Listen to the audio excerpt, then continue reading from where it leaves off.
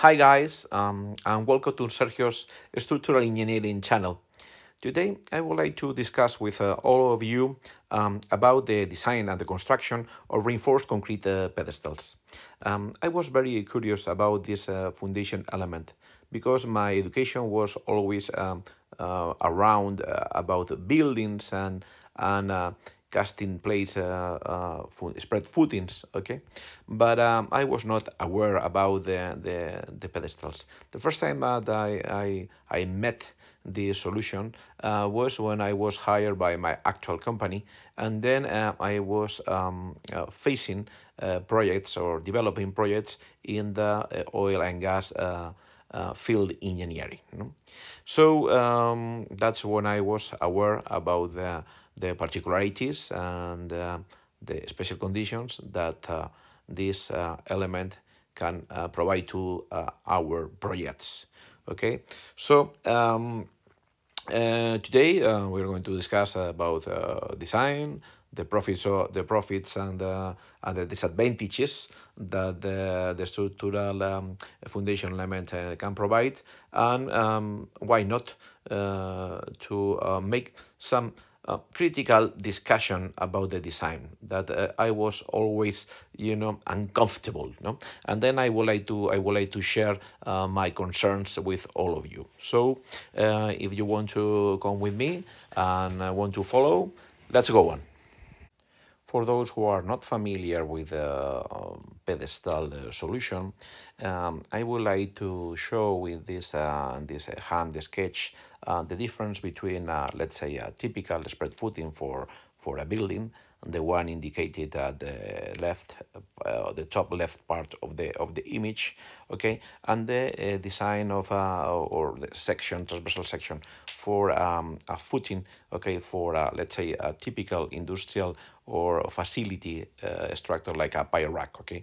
So where it is very typical that the foundation is located in the with an overboarding soil, and then you have like the pedestal that is getting outside from the top of the pavement, okay. So this is the major difference, no. So that you can have the structure, okay, that can burn, or the columns can burn directly from the top of the foundation, okay, like the example that we show with a building, okay. On the other side we can have let's say a short column, okay, then that is growing from the top of the spread footing, and then it is let's say overpassed in 150 or 200 millimeters from the highest point of the pavement, okay. So the advantages for the using a pedestal are very related with oil and gas or with industrial facilities. The main idea is that it is supposed that the concrete is more is waterproof, and the idea is to locate the basement of the steel structure, okay, rise from the floor, avoiding to create corrosion or to damage for the water contact or for the moisture to the steel structure, okay. So that is one of the main conditions. The let's say the second advantages of the using a pedestal is that we have a gap between the pavement, okay, and the top of the footing, no, okay, as you can see in the right part of the picture, okay. And then why we put that gap, why we have the soil overboarding over the spread footing, then we can use this gap, this height, to have layouts of piping underground on services, okay. So that is very typical in industrial facilities, no? The number of layouts are huge, and the number and enormous. This gives us the possibility to include new layout design for piping in the for the future expansion plans, future expansion for every kind of plant. Okay, the other or the third condition or the third advantage of the system is that sometimes the industrial steel structure are let's say, light.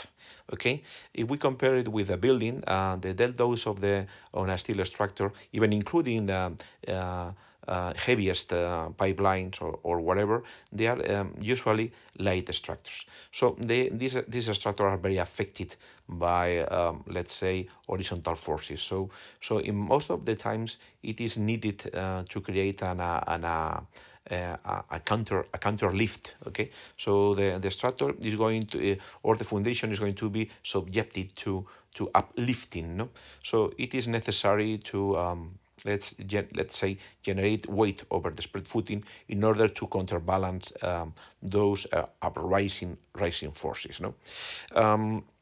We are not going to enter into detail. We are going to do it later. In the picture are shown the construction of those elements in one of the projects that I was participating actively years ago. Okay, so you can see in the image, okay, that first of all we have to cast in place the spread footing, and over when it is the concrete is poured, okay, and you know have a, let's say, some kind of strength, okay, compression strength, then we can continue with the construction of the pedestal. No? In the picture you can see the let's say the props, okay, and that it's fixing the formwork, okay, and also you can see also the anchor bolt layouts that they are embedded inside the reinforcement. Okay, after okay, in a while we will discuss about the transferring of forces. Okay, but I just want to show you only the construction phases of these pedestals. Now in the picture it is shown just the huge numbers of combined and foundations, okay, combined and single or spread footing foundation for a big longitudinal pile rack. Okay, it was called train. Okay, and the picture was taken by myself, okay, in Saudi Arabia. Okay, so you can see first in the first combined spread footing, you can see the two pedestals, okay, coming up from that mat foundation, that combined footing. Okay, as you can see, the black color, it is curious. No, I would like to pay attention about that. No, it is very typical to apply some coating, okay, bituminous coating in order to protect the concrete against any chemical additional aggression. Examples of pedestal reinforced concrete pedestals during construction stage. Okay, at the right you can see also that the formwork it's located in order to place the grout. Okay, usually we are going to have the pedestal and the concrete up to one elevation, and then the space or the gap between the steel base plate and the top of the concrete pedestal is going to be filled with with a grout. Okay, and then in the right side of the image and the second picture, you can see the anchor bolt is protruding, okay, over the base plate of the steel structure. It is already erected, okay, but of course you can see that the grout has not been casted or applied, okay, over the pedestal. A very good construction practice. As you can see, it is the top of the concrete is chipped, no, chipped. It is that little abrasion, okay, over the surface in order to provide friction, okay, between the base plate and the concrete, in order to improve, okay, the transferring of the horizontal forces between the steel structure and the pedestal and the foundation. We also have this close view for the system. As you can see, the excavation is already finished, and also the backfilling is already compacted. Okay, and the activity for construction is finished.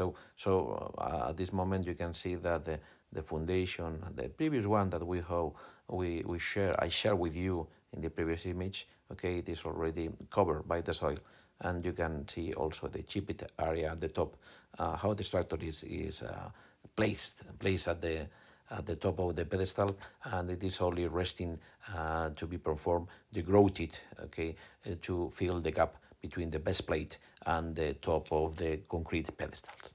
Once we have discussed about the definition of precast in terms of possibilities, advantages, and construction stage, let's go deeper into the design. Okay, so I am for that matter, I represent here a transversal section for a typical, let's say, pie-rack steel structure. Okay, and what is the in terms of structural engineering, what is the pedestal? Okay, so a pedestal, let's say it is like a continuation for the steel structure that wants to bring or transfer properly all the bending moment, axial forces, and shear forces from the steel structure to the foundation. Okay, so if we go deeper in detail, let's say with spread footing, okay, and make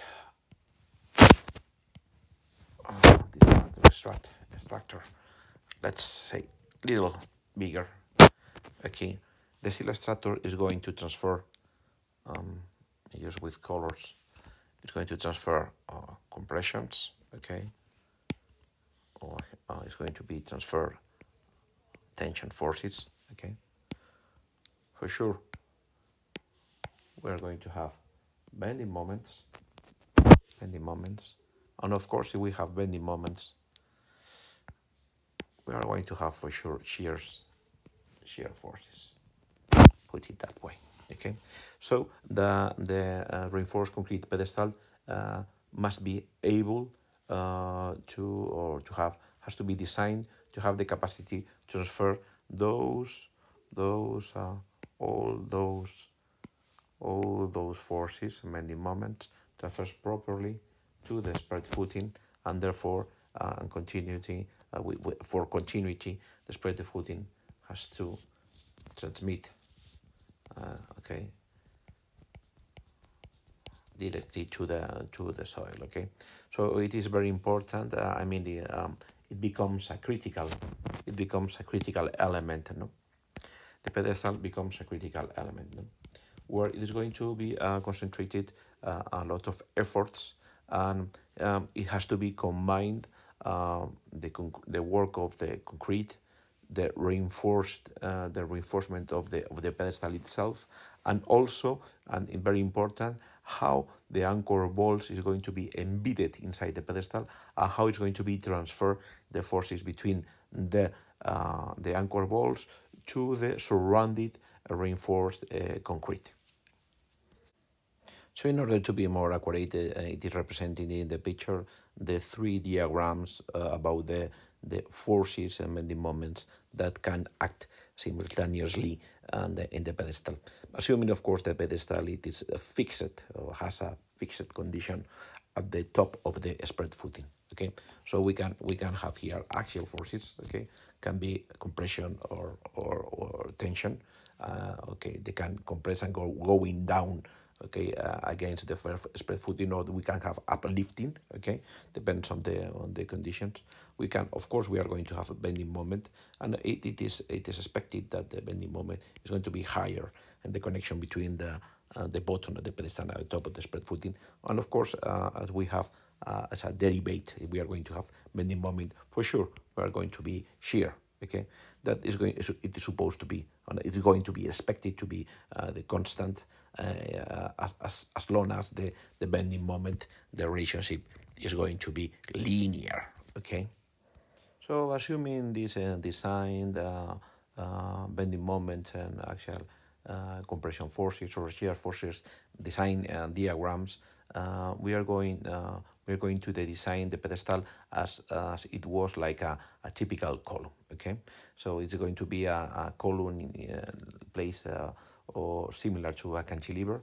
Okay, subjected to all those elements. So in terms of normal stresses, we are going to make the design using a interaction diagram. Okay, when we are going to have axial forces and moments. Okay, so we are going to have a couple of forces. Okay, and D and MD, that has to be inside this profile, inside this equation.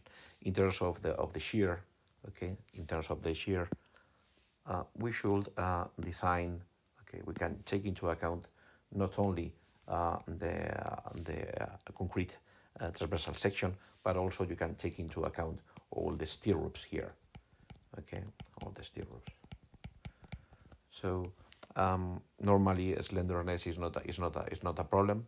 So buckling has little influences about the design, because also it is supposed that the soil surrounding the pedestal is keeping away the buckling phenomena. So in terms of the design, or in terms of concrete design, is just the pedestal is just a verification, like it was a typical column. For sure, one of the critical conditions is how to transfer from the anchor bolt that are embedded inside the pedestal the forces to the rest of the element, and then to be transferred, you know, at the bottom of the spread footing. Here we have I think a very clear image. Okay, as you can see that we have the tensile forces here. Okay, indicated with this vector, these forces T. Okay, and normally, as you can see in the representation, okay, when we have an anchor bolt, we have a reaction element at the bottom. Okay, can be, for example, a welded nut, okay, or other kind of device that what it's trying to do is to push or to compress the concrete surrounded here, okay, due to the presence of attention forces. Okay, so okay, it is supposed that you are going to be here. You can see in the sketch, okay, that we are going to have a break. Okay, sorry, we're going to have a break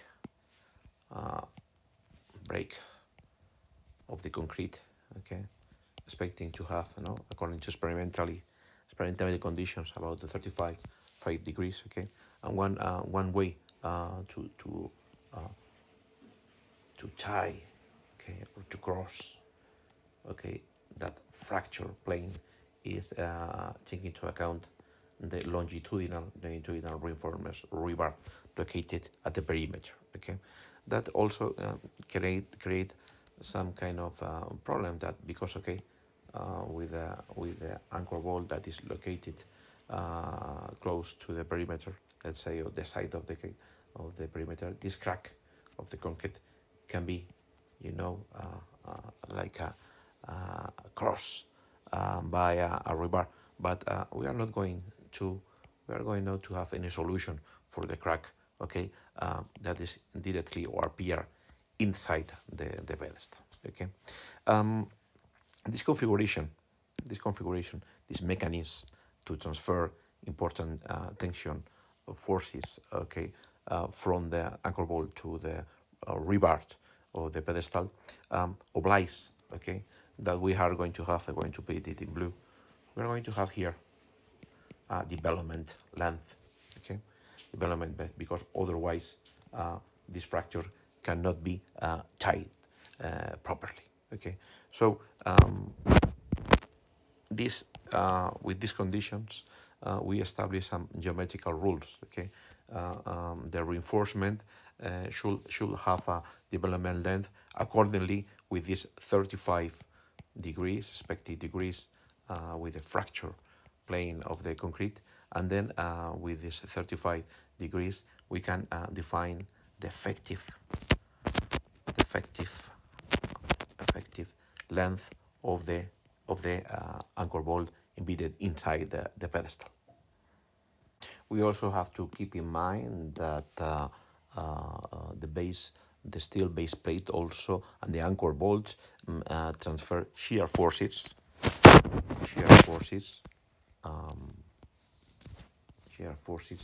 to the pedestal. Okay, that has to be, okay, designed properly, okay, in order to avoid any fracture in this matter. Also, if the shear forces are very significant in the design, it is better to be resisted. It is better to be transferred to the pedestal through shear keys, shear keys, as the one it are represented in the pictures, but nevertheless the concrete is the latest material to have enough strength to transfer that shear forces, no? So this is a complicated, delicate detail to be developed in any type of project. Not following right requirements in the design of the reinforced concrete pedestal can drive us to suffer pathologies like the one shown in the picture.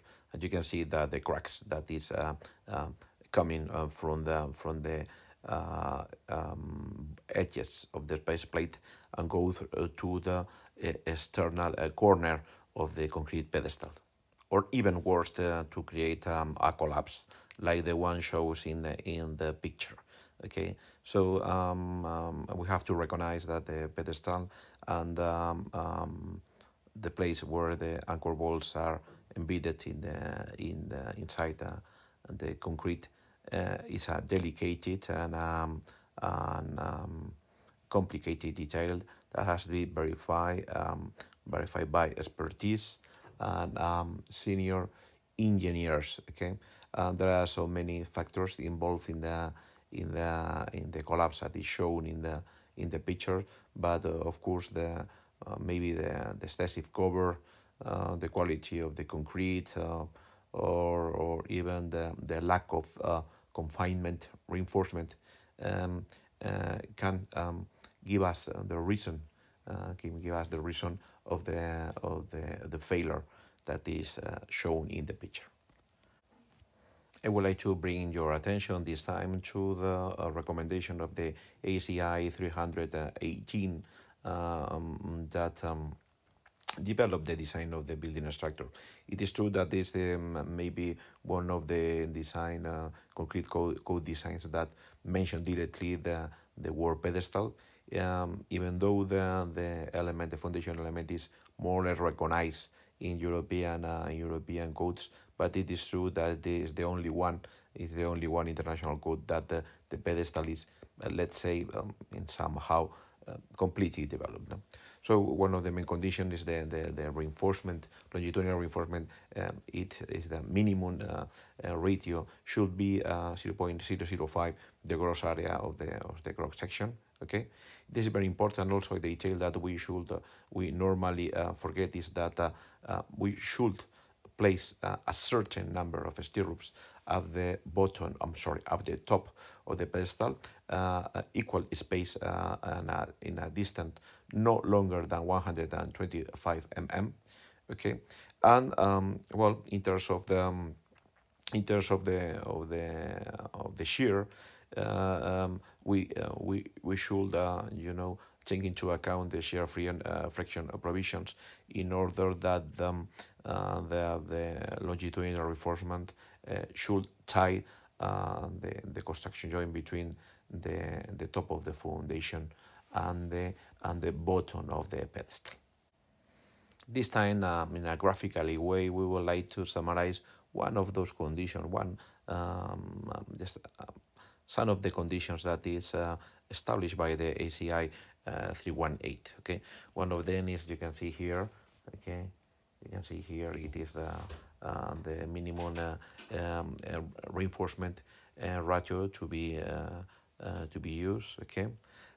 Also very important, here at the top right part of the figure, we can find the equal space stirrups that is also requested in order to provide an additional confinement to the top of the pedestal.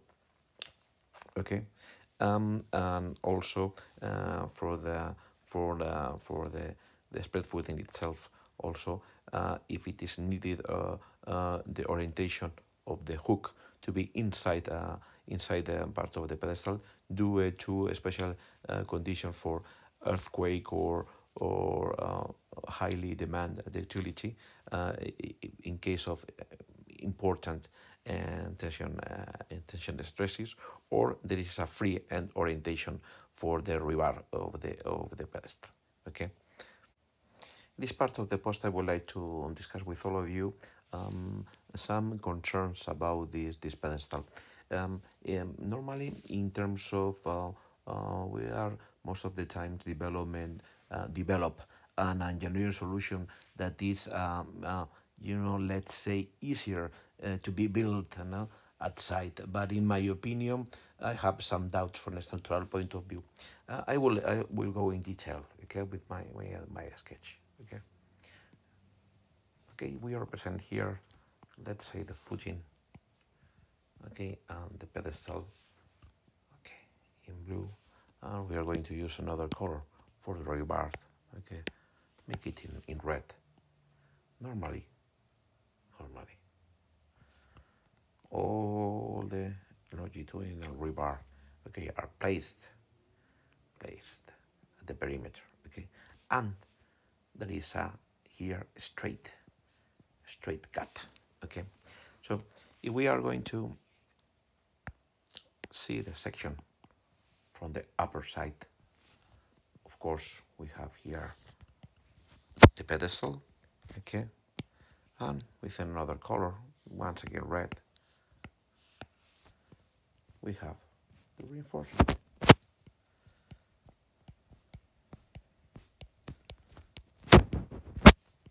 Okay, as long as the rebar is straight, and end at this plane, you can place easily the anchor bolts without expecting any clashing or any disturbance between these different elements. No? Okay. We put here, for example, the anchor bolts in green. Okay. So we are going to have here the protruding, okay, element, and here too you will find the effective height of the anchor bolts. Okay, so from the straightforward construction point of view, the straight solution, it is fine. No? Okay, from a structural point of view, I have my doubts. As I said before, we want to have a structural design, okay, for every section of the pedestal, okay, according to diagram axial bending moment, okay, diagram, okay, and the diagram, okay, according to the axial forces, okay. If we have to consider the axial capacity of the concrete section, and also included the capacity for the rebar itself in terms of compression. This, I put it in blue, this reinforcement should be completely developed, should be completely anchored. Okay, if we are going to have a straight solution just to make the life of our builders easier, we are not going to have the fully capacity to rebar until reach the development length. Okay, so I'm so critical with this solution.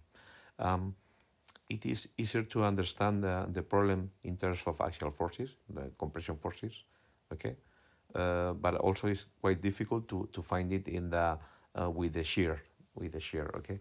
So with the shear it is the same. We are going to oblige to have this rebar, longitudinal rebar, has to be properly anchored, because otherwise we are not going to be able to close, our scheme of forces to transfer shear forces. No, so that is a typical discussion that I handle, but the solution in terms of construction is very easy. It is let's say a standard solution, but I'm my suggestion is that at least the corner rebar should be displayed with a hook in order to properly anchor rebars from the very beginning of the top of the pedestal.